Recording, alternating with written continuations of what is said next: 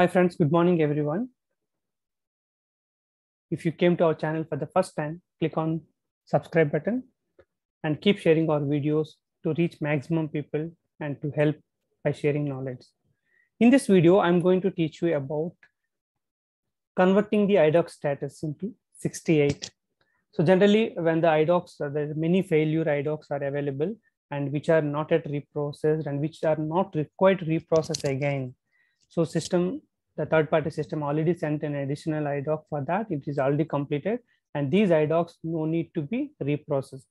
We just need to keep it inactive. So in that circumstances, how to change the IDoc status? There is a standard program to convert that IDoc status to 68.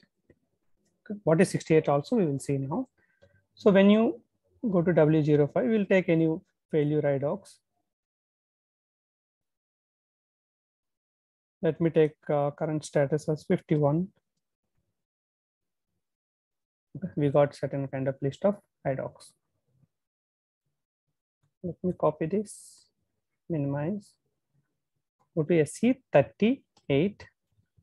So the program name is RC1 underscore IDoc underscore set underscore status. So RC1 IDoc set status.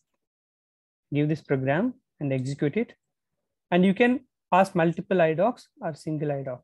Okay. Based on the requirement, you can pass a certain range or you can pass single value based on your requirement. You can keep it.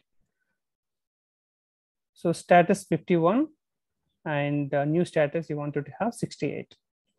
And the test icon you need to remove. Execute it. If you keep the test, then system will not work. Only it will replicate it only.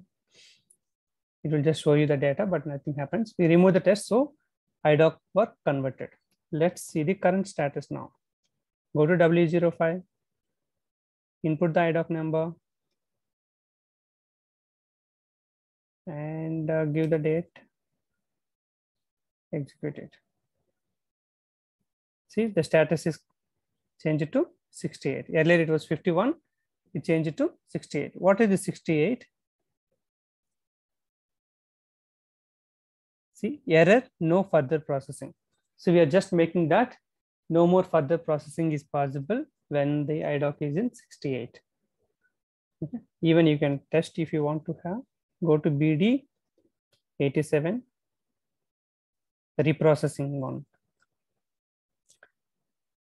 And input the date. See, error, no further processing. You can go there. See, the operation cannot be carried out with this node type. So you cannot reprocess that respective IDocs. So you can see system will not allow you to reprocess at all. For example, if you pass any other IDoc,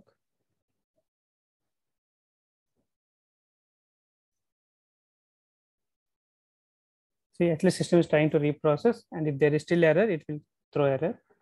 So 68 cannot be reprocessed also. So that's why not to do the again reprocessing or duplicate things and all. If you want to convert that respect to IDocs, the failure IDocs of 51, the inbound IDoc failure ones, you want to convert into 68 so that it will not allow you to make any kind of reprocessing by the user. I hope this video has helped you to understand, and I'm showing the program again for your reference. RC1 IDoc set status, in between there are underscores. Thanks for watching. Have a good day.